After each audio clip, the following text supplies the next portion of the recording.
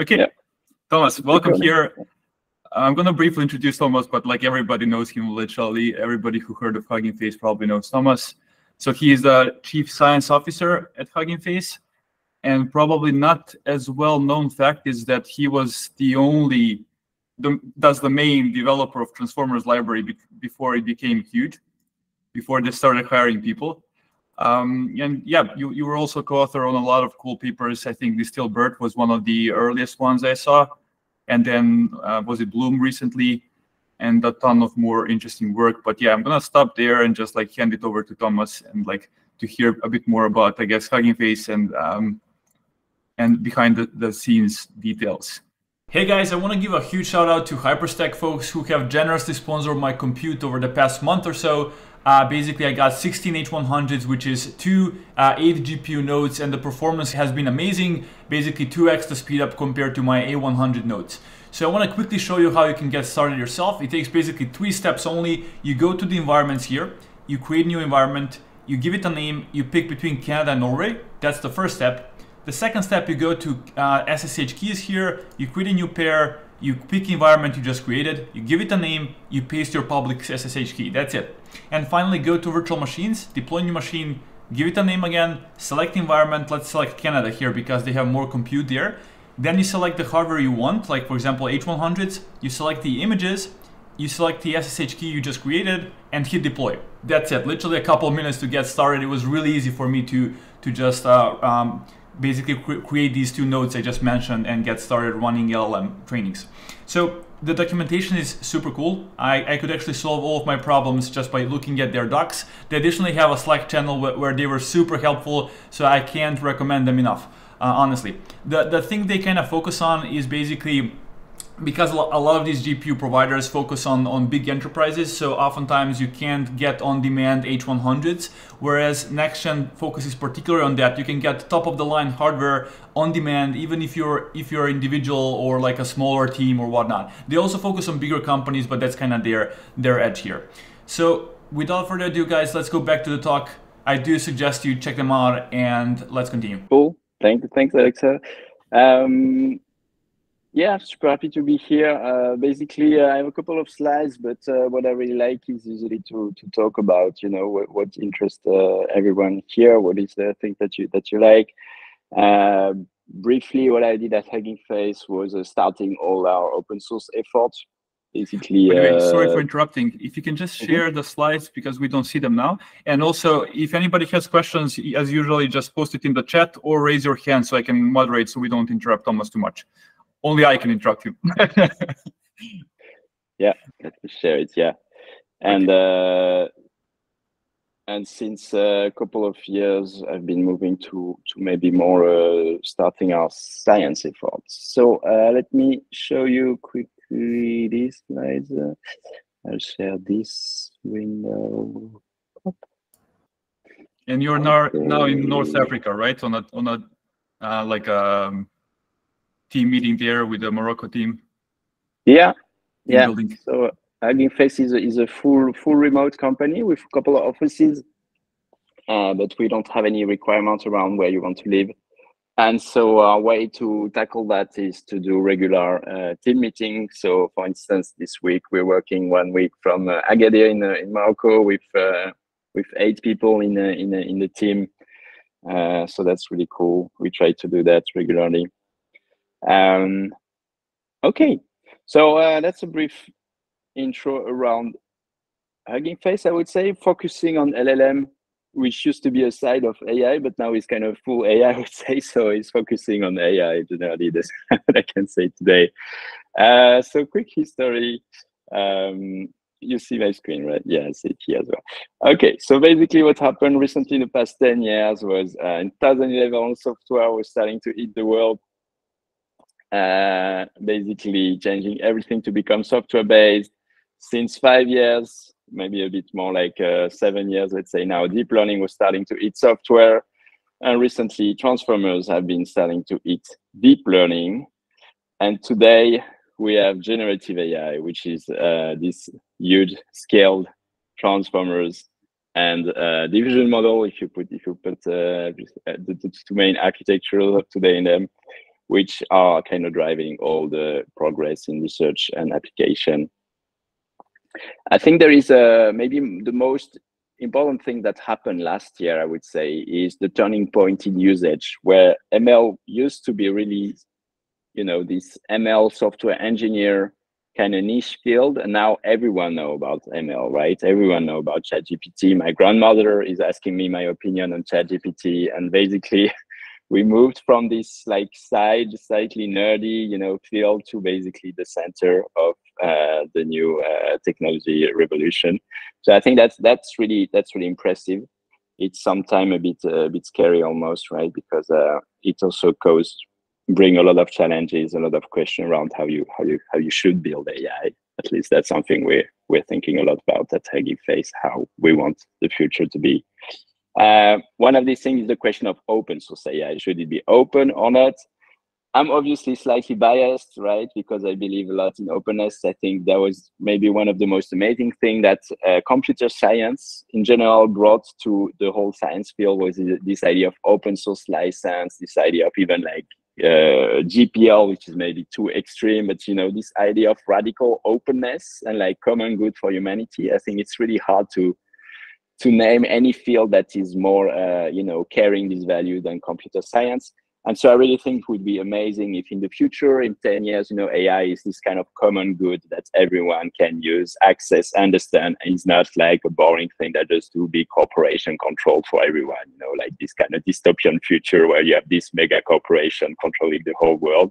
I don't really want this future. I'm much more excited about a future where just like, website, just like Wikipedia, everyone feel like it's a little bit their own thing. But still, there's a lot of question, right? Security, there's a lot of question around rogue AI, existential risk, also business model, right? How do you make money with something that you want to make free for everyone? So there's a lot of questions that are not so new, right? These have been questioned at least in the internet and web, that's been there for a long time. But there's also a lot of like interest, I think, having common good, everyone can access it. I'm here in Morocco, right? So I think like if you want them to be able to own AI, there's only open source as a way for them to really be able to own this thing. You can share resource. There's a lot of questions around privacy. Maybe it's better that your model is running on your own computer and not on some computers from someone else who needs to get your data from you and send it back. There's a lot of questions around transparency and trust. And my opinion is that the more something is open and transparent, the more you can trust it. So yeah, but obviously there is definitely good question, good criticism on the side of closed AI, and I think it's nice to be able really aware of both sides, I would say. So I want quick question here, Thomas. Yeah, sure. Like when you were just getting started, I remember you started, I think maybe even in 2013 or 14. I might be wrong with the emotional chatbot. Like before you kind of pivoted into the transformer space. So I'm curious, when did being bullish on open source and just like pro open source come to be a part of your culture? Like at which point did that happen actually? Because I know it was not the case from the get-go, which was, as I said, a long time ago, as far as I know. Yeah, that's right. So I think we started, at least that's something I started quite early at HuggingFace as a really side project, so at the time we were this very small, startup with 3 underdogs from France, like who were definitely not in the Silicon Valley kind of standard the way to build a startup. So we had to get known, we had to kind of prove ourselves, and making some open source, making some papers, some open knowledge was my idea, was our idea, I would say, for getting taken seriously and quickly, being visible. So that was really a side thing, and the idea was, okay, if people, use a bit our open source tools around the chatbot technology we're building, then it will be maybe easier to raise money and we have a bit more visibility. And what happened is that it became not just something on the side, but it very quickly started to grow exponentially in terms of GitHub-like issues, pull requests, like people reaching out and saying, hey, we're using your so at that time it was PyTorch pre-trained BERT, so that was basically the beginning of transformers. We really love that. And so at some point like roughly 9 months after I've started, you know, to open source the first version of Transformers, and we were preparing to raise our first Series A. So basically our first real round. We were looking at all our numbers, and there was one number which was clearly growing exponentially, and that was all the open source thing. So we're like, okay, maybe there is actually something exponentially growing there. And when you're building a startup, that's really what you're looking for. You're looking for a sign that there is a growing interest in what you build, right? So that's, I would say, the signal. But maybe deeply, if you look at that, we both, Julien, me, and Clément, we really believed in this. In particular, Julien and me, as computer scientists, we really believed in the open source thing, right? It was like all. We both had open source project before. Me, before coming to computer science, I was doing physics, and I was really frustrated by all the difficulty you can have in physics to access knowledge. You need to pay for publication. You need to, even when you publish an article that you wrote in a publication, you have to pay to be able to read your own thing that you're sharing. So all the difficulty to access knowledge were really frustrating, and I think that kind of made me a little bit. Yeah, that kind of made me believe in this mission of, you know, freeing knowledge. Of being the archive of open source, I guess, would be a fair way to put it, or GitHub. Yeah.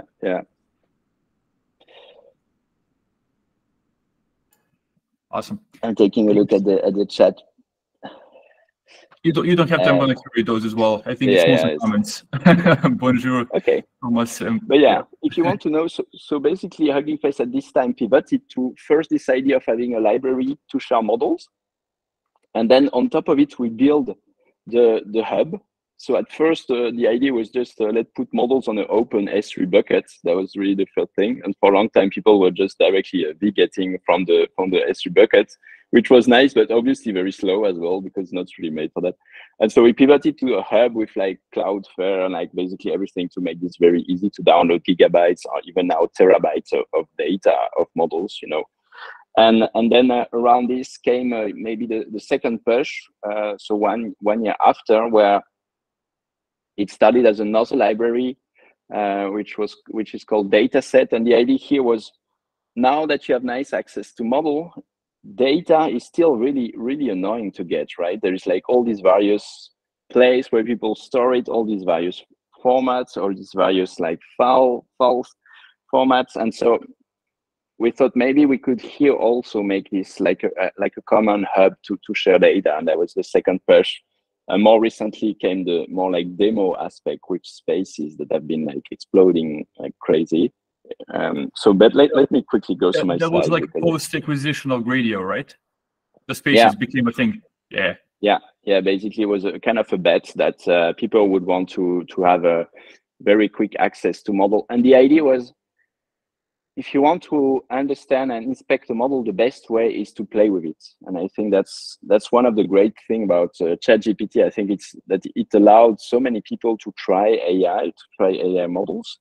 And that's what is still very frustrating with, you know, this release where you can't even try the model, is that you don't really get a feeling for what the model is good at. So I think that was our idea. And what happened is that, coupled to the fact that many people who were not ML scientists or even not computer scientists started to try AI, you know, they also wanted this kind of simple interface to play with model. And in particular, I think Stable Diffusion was maybe the first really widespread use of AI, even before ChatGPT, AI models in like non-computer science community. But yeah, so today, basically, the HuggingFace hub is about model and data. It's growing like crazy, right? Models, we're actually above. So these are numbers from September's last year. So they're like 3 months old, and we are now above the million total repositories. So it's all been growing quite strongly. We have models, we have data set, we have spaces, like I was saying. The idea of the model hub is to Sorry for interrupting, Thomas. If you can go back, like the last slide. Again, as a for-profit business, and you mentioning open source and how do you monetize stuff, like I have to ask a question, like given like even a couple of days I was just like uploading some stuff and you have it for free, and it was like literally gigabytes and gigabytes of like models and data and all of that. Like, given that this is kind of going exponentially as more people are going into the field, like, do you feel this is going to be sustainable, as in you're always going to have this free tier, or you have to do something to just like reduce the strain? Yeah, I mean, the first thing to keep in mind is I mean, storage is not very expensive in the end, right? So our compute costs are often overestimated by people. You know, we're mostly cash flow positive most of the time, where we don't really want to stay cash flow positive because we've raised money and our investor, they want us to use the money and not just put it on bank account and side. But our compute costs are quite low, I would say, for the numbers there. But that's also because we don't provide so much, you know, of the very expensive compute, which is running GPU for free, right? This is really the thing where you start paying 12 euro per hour or whatever thing. So yeah, I'm really not worried about this being sustainable.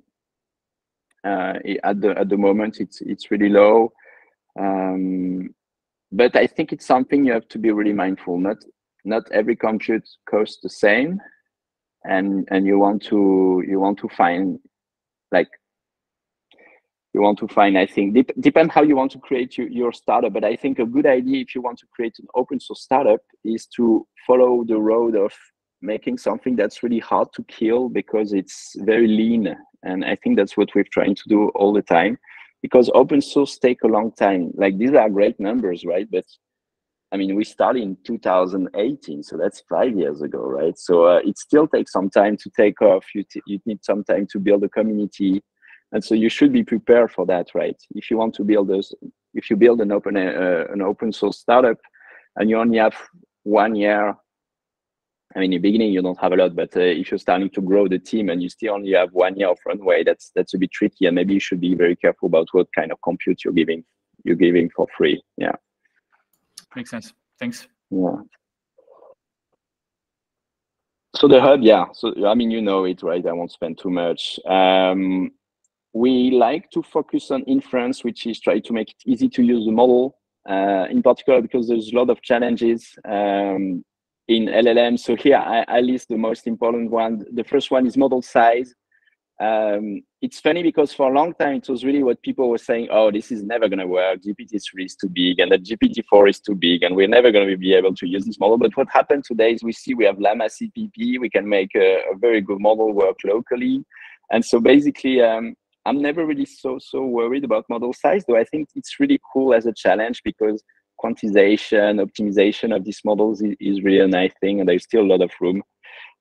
Evaluation is something we've worked a lot on last year in terms of trying to make it more standardized. We have something called the Open LLM Leaderboard, which is just one aspect of evaluation. We want to do a lot more, but I think it's really tricky. In particular, when you start to have, you know, like 500,000 models, I was saying, showing, the question is, how do you choose the model you want to use, right? And I think the only way is really to have good evaluation. Customizability is really nice for open source model. You can fine tune them, you can adapt them, so that's really important. And optimization, that's a little bit like connected to model size, obviously. And talking about evaluation, by the way, like it's very hard, even for English. And like what's very close and dear to my heart is like multilinguality and other languages. And it gets even harder because there is literally no evals you can use. So yeah, it's just like a crazy hard problem, and it can be hacked. And I'm really bullish on lmsys folks. The thing they're doing, I don't know whether you guys, like, I know you have a quantitative eval, but do you have a playground, like arena type of a thing as well? Or I don't think I've seen that, if you have. No, I would say that's one of the things where I think what they do is really cool. So we're mostly helping them. We have a space, we give them compute. You can use the chatbot lmsys arena on the hub. We share the data.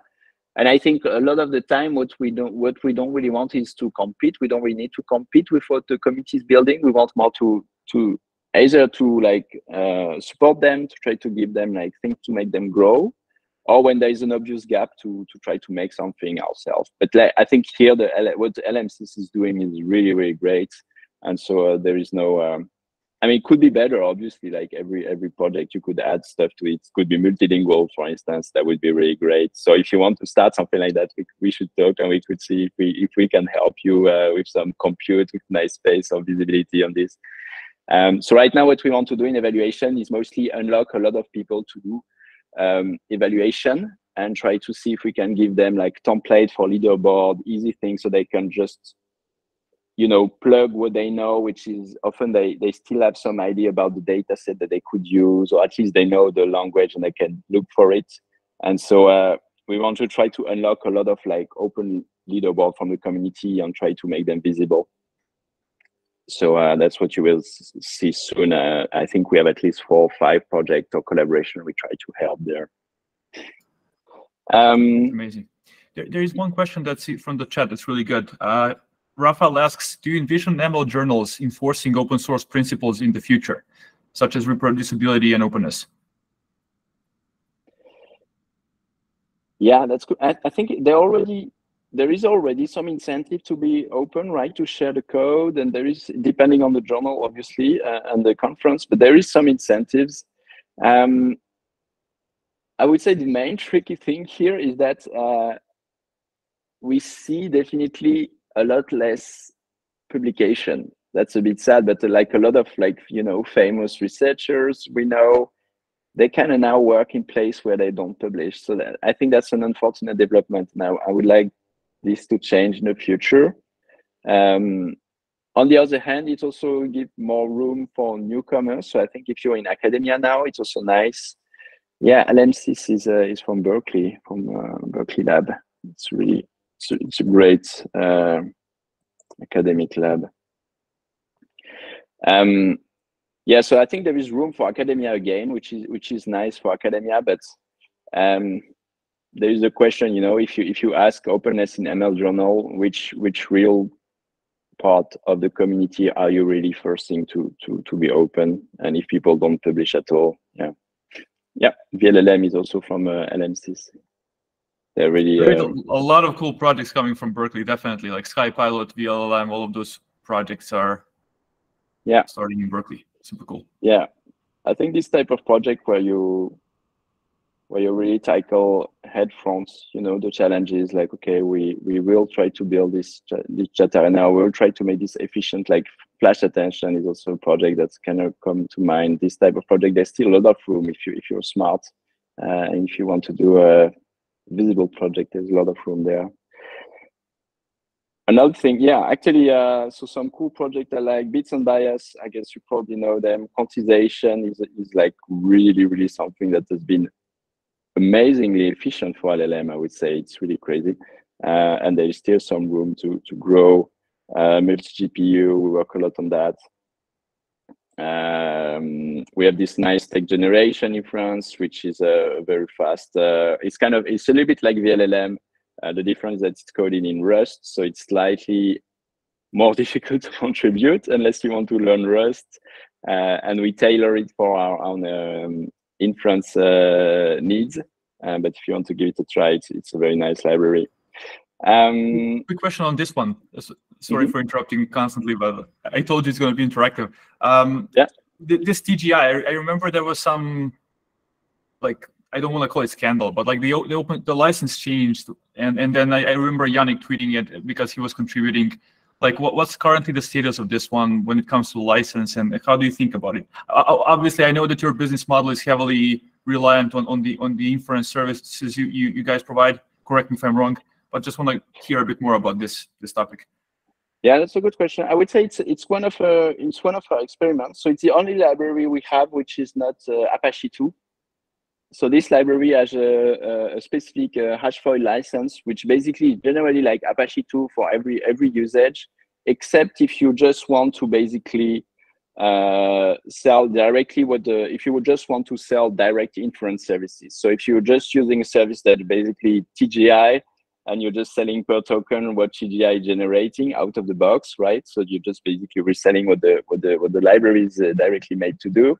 And then we want you to sign a license. And that was because we had some co-development with this library where, we were really developing for open source, and some of our collaborators were really directly making business out of it. So we wanted to experiment.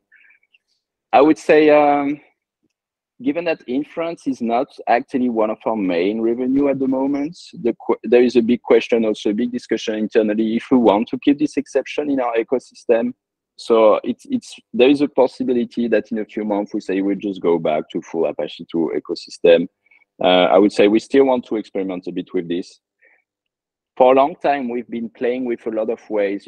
How can you make a sustainable business model out of open source that also match your values? Because we want a business model where the business incentive for us are around more open sourcing of model, more open sourcing of data set, and more open sourcing of library. It's not so easy, right? The easy way is you go, I would say, the OpenAI way. So you say, okay, we just hide everything and then we sell it. So I think right now we have a nice business model where the hub is basically our main platform and our main product, the hosting of the hub, which means the bigger the hub is, the more there is a diverse set of models, the better it is, and the more it's aligned with our business model.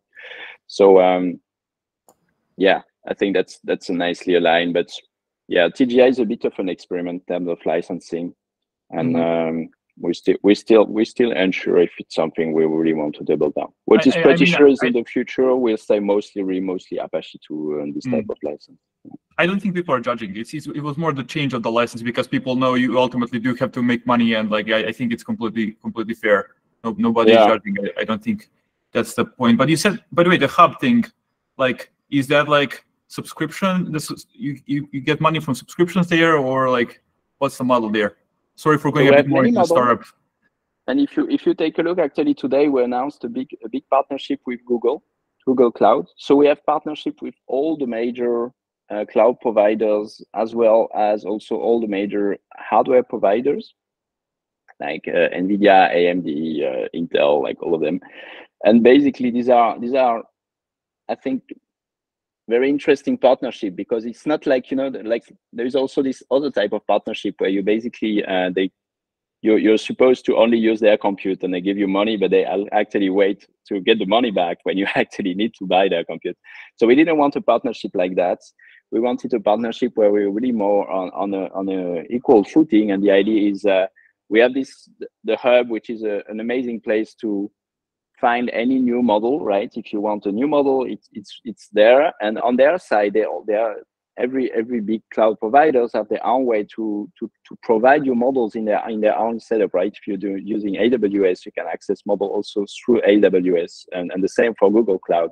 And so there is this very natural collaboration where we actually help them integrate all the hub and the models in the hub in their own offering. And so they're happy because their customer get access to all the variety of models.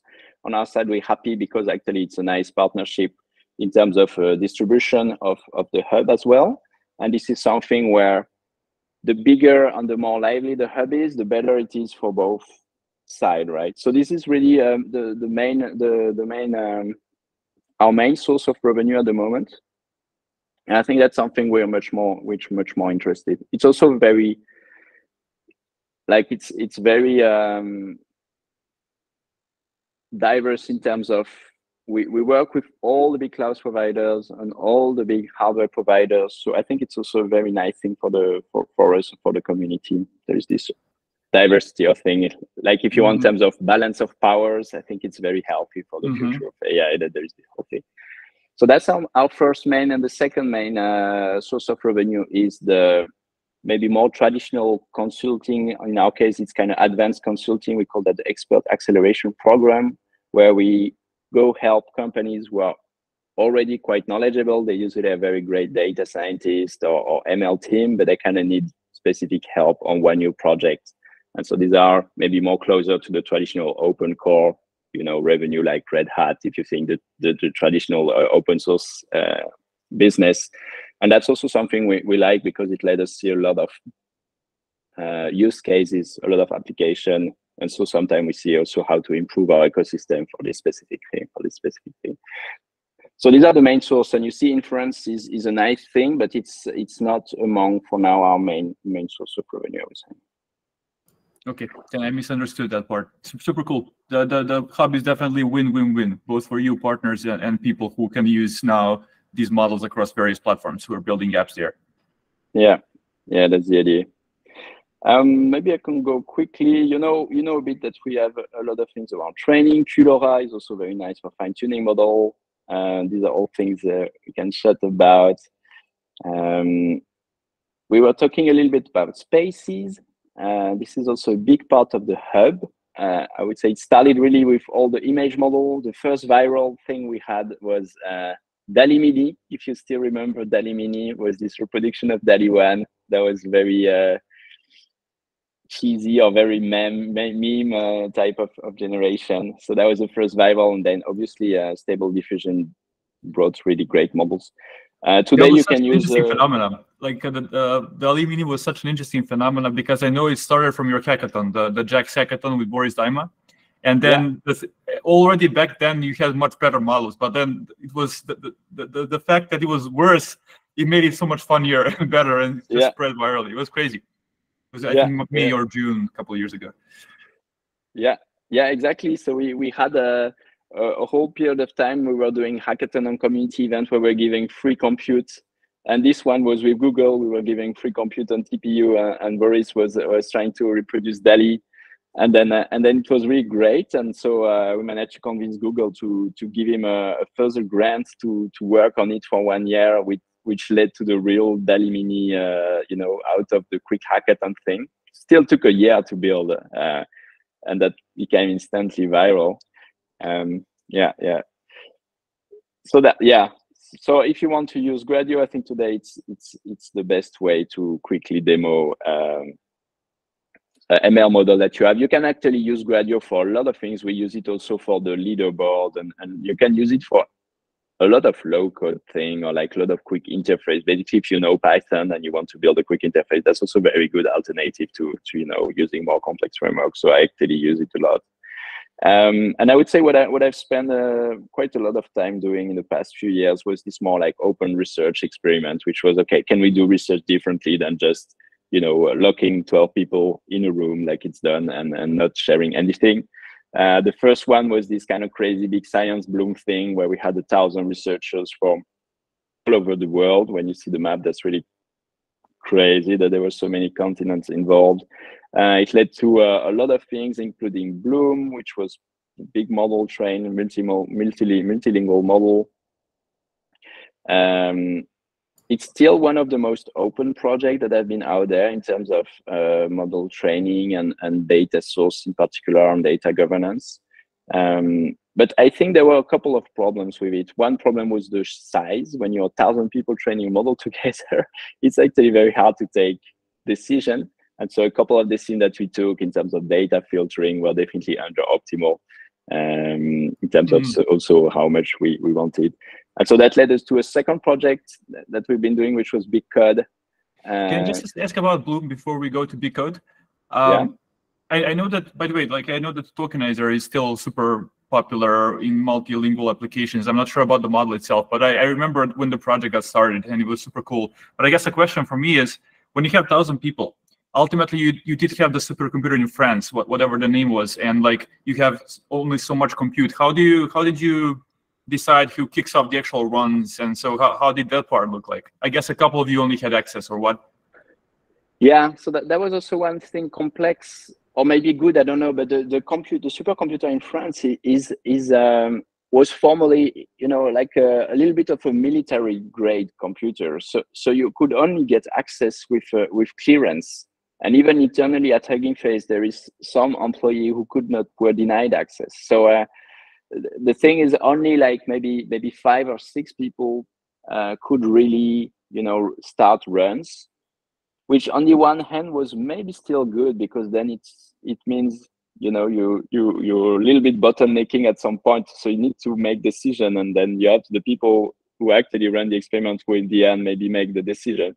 But it make of maybe a less controlled organization than the one you would like to have. Yeah, it's a tricky thing, I would say. Yeah, what we do for BigScience is we have a clearly defined a small team of full-time people, maybe 6 people, I would say, who are really there full-time. That's their job, right? And then we have a full community of volunteers who come help on side project. But it's very clear that there is a difference. There is a full-time people, they're paid to do that, it's their project.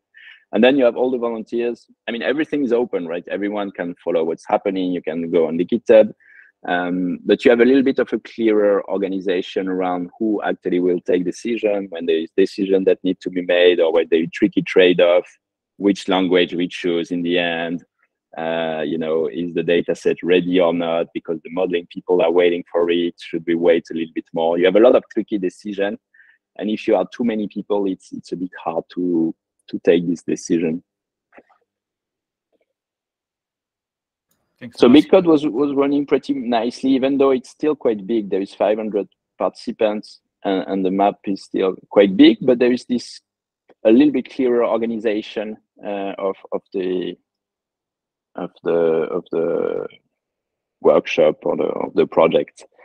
So that led to a couple of model trains, StarCoder, which was right before we started to have a huge run of code models. So StarCoder was released just before last summer. And then you had a lot of succession model just after that, like CodeLlama, DeepSeek Coder, I think is probably the best at the moment. So that kind of started this wave. And maybe the most interesting thing out of this project is also the data sets. So for instance, the StarCoder and BigCode was trained on the Stack dataset, and we released soon the Stack 2. And what you see is that this became the basis for training many models. So for instance, actually CodeLlama is trained on the Stack, Stable Coder, CodeGen, RepliCode. So we realized last year with this project that when you release a good quality data set, you're unlocking really a huge ecosystem. So that's something we want to do more this year. We think it's maybe one of the best way to, you know, catalyze a lot of effort is not so much to provide a fully trained model, but to provide this very good quality data set where you can prove that they are good because you've trained models on them, but actually people can use them and train their own model. 100% agree. One question about the data is, how did you handle the licenses, given how big of a topic that is now with this recent lawsuit with New York Times and OpenAI and all of this? Did you just use, did you just filter like exclusively open source licenses, or like in the stack, or? Yeah, that's a good question. Yeah, I think the nice thing about code is that a lot of time you know the license, so you can make, you know, conscious choices. So for instance, the Stack 1, we decided to filter only permissive licenses and to keep only people who I would say were okay to have their code reused, even though you could argue they were not aware it would be for ML, but at least it's people who were like giving their code and be happy for it to be integrated on the things. So we filtered for only permissive licenses. For the Stack 2, what we decided to do is to partner with a foundation called Software Heritage, which is a non-profit that has been working for years in gathering all the code they could gather. And so that was our way to maybe try to, you know, leverage also a very interesting ecosystem, and to have like something where we have a partner who is also interested in, you know, having data which is at least accessible in an open way. I mean, I would say it's quite complex, because in the end,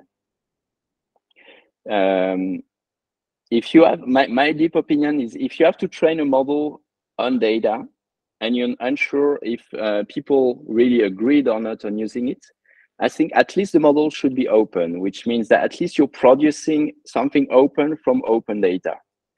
But there's a lot of like ethical discussion that we could have around this, right? But that's the kind of line where we found ourselves really aligned with Software Heritage. They've been gathering all this publicly accessible code, and they were like, okay, what do we do? Do we sell it to OpenAI? Do we sell it to private, or do we partner to make like an open code model on top of it?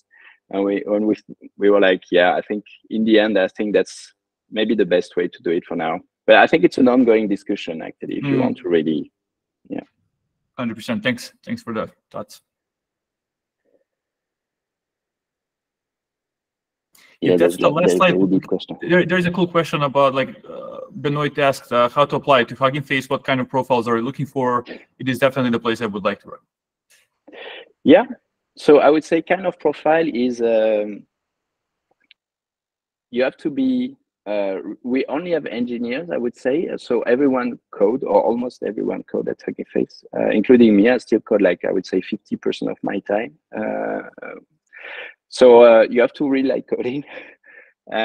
You have to really like a small environment. So HuggingFace is still quite small, even for the impact that we may have, or like the age of the company in AI world.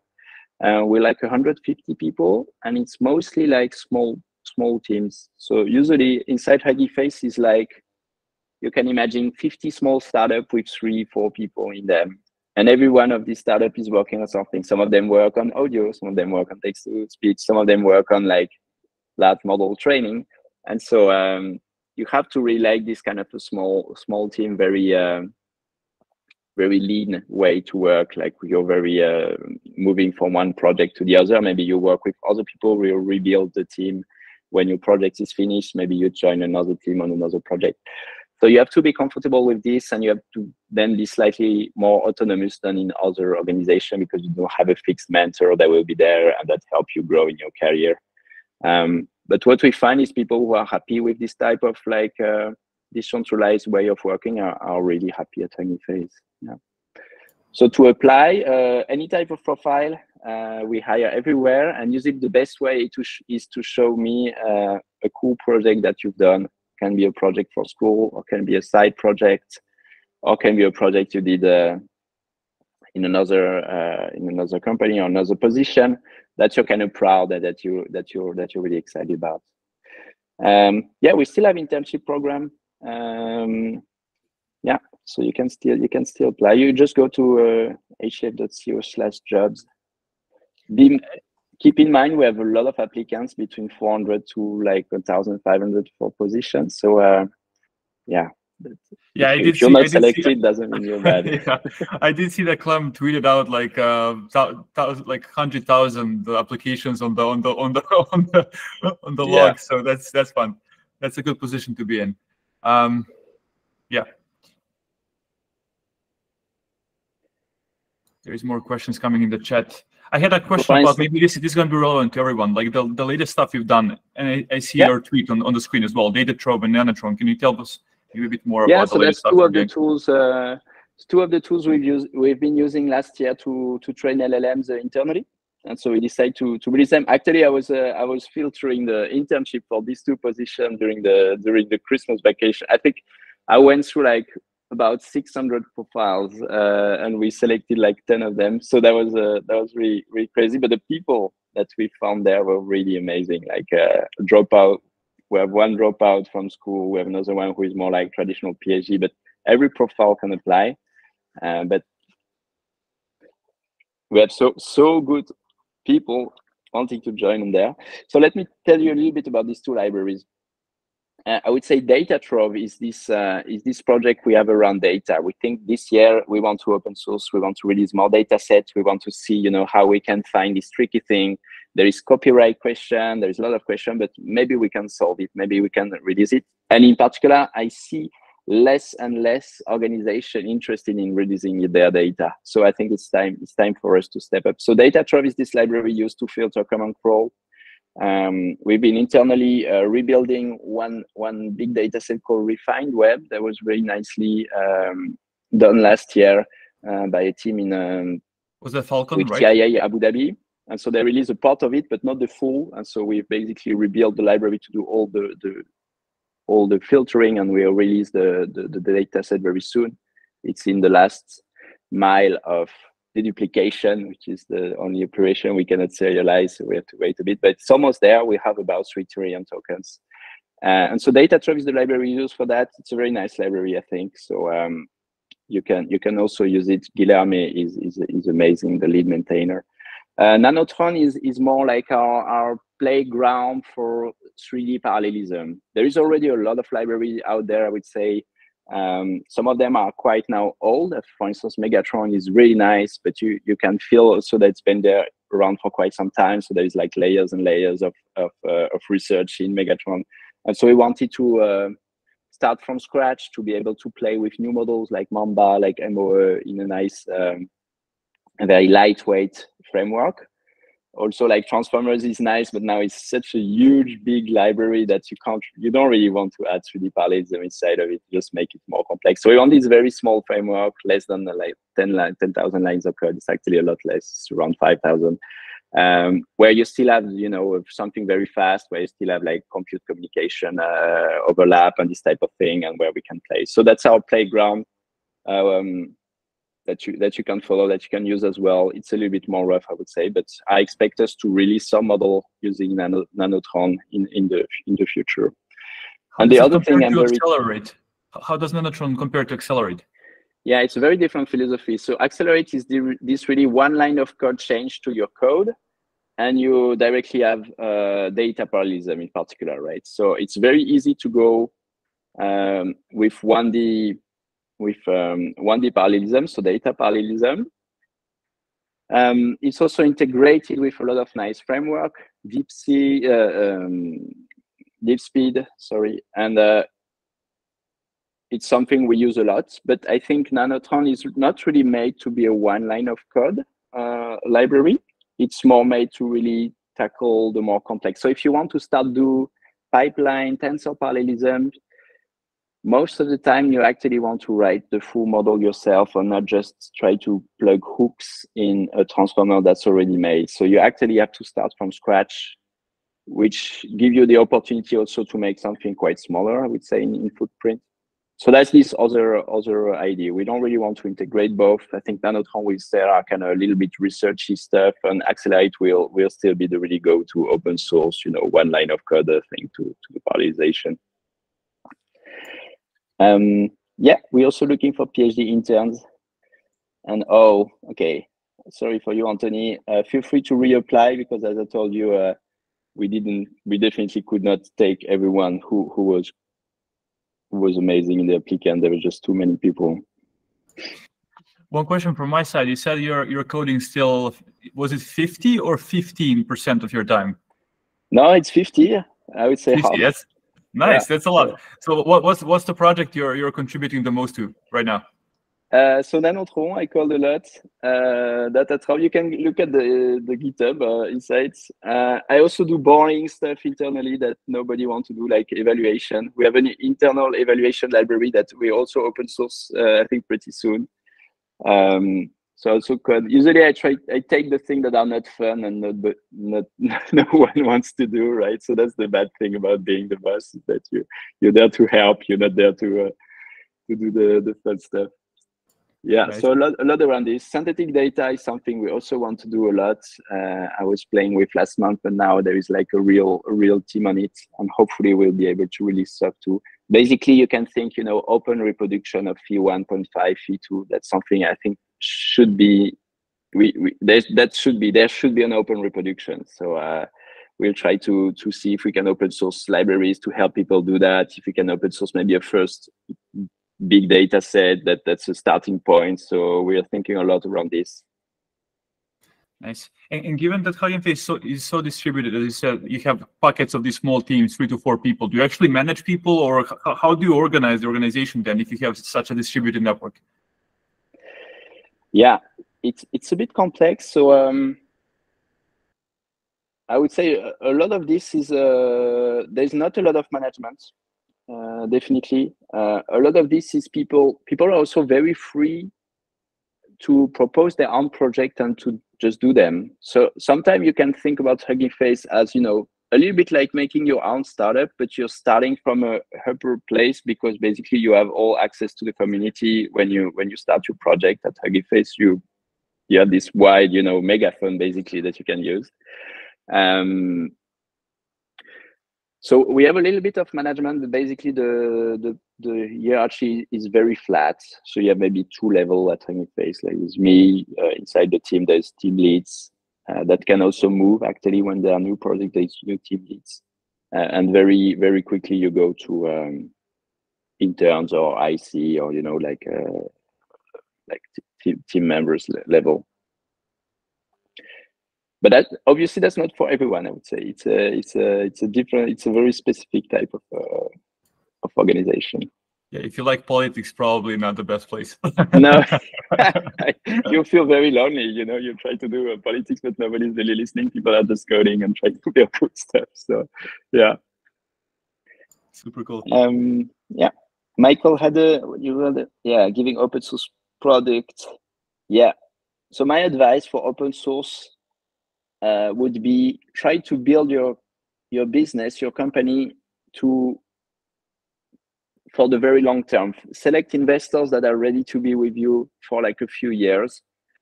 Try to, be very lean. Like a low salary. Don't hire $1 million per year people to code your thing. Try to be very lean, very efficient. Do the most you can yourself, and try to make it so that you can live long enough that the community will grow, and in a few years we'll be like really happy to reward this. So that at least that's the way we did it. Then there is a couple of other ways, I would say, but you have to be very mindful. It's definitely a bit less easy by some aspect to build open source startup than to build a closed source startup. Yeah, I guess pros and cons. You get more robust software, you get the community, but then how do you make sure you don't go the race to bottom? It's just been funny looking at the dynamics in the space over the past months. Like, was it recently when Mistral released Mixtral?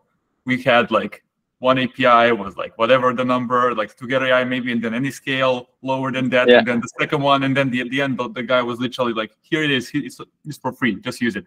And so yeah, but in the end, that's what we want. I think we want AI that's for free, and you will make money with other things. You will make money not by selling AI, but all these things: the vertical, the application, the smart domain knowledge that you have. Yeah.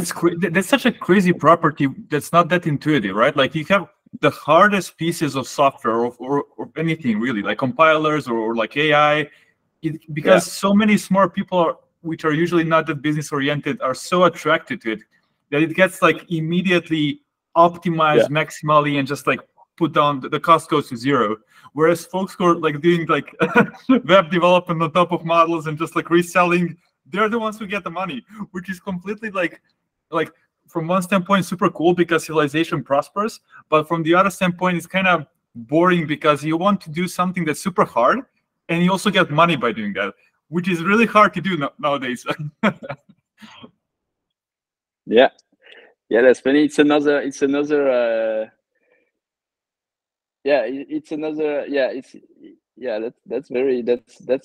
very interesting. But it's another, I think it's a general rule that the harder problem, the more tricky. And when I was in like computer science, when I was doing quantum physics, I had these very, very smart people there solving crazy complex problems. And they were earning very little money because for this very complex problem, you have very little money. And then you have like someone just there like selling shoes and he's making $1 million because he has this like a simple idea on how to market them. Yeah, I think it's a general thing, but you should not just make money, right? You should also focus on building something that you're excited to build. I think in the end, that's if you create a startup, you'll be there for 10 years. So you should at least make something that you found intuitively fulfilling, I think. I agree. There was this saying, I don't know, I'm going to butcher it likely, but like academy is so competitive because the stakes are so low or something like that. That's the lower the money there is, the more smart people go into the space. It's just like crazy. But like I like it. I mean, that's why we had this exponential growth over the past couple of years. It's just like being crazy looking at it and being part of it. Thomas, awesome. I think we're already over time. If people have, I know there are a couple more questions. If you have some time, you can maybe reply in Discord as well. But I think we replied most of them. Sounds good. Thanks. That was really nice. Really, really pleasure having you here, Thomas.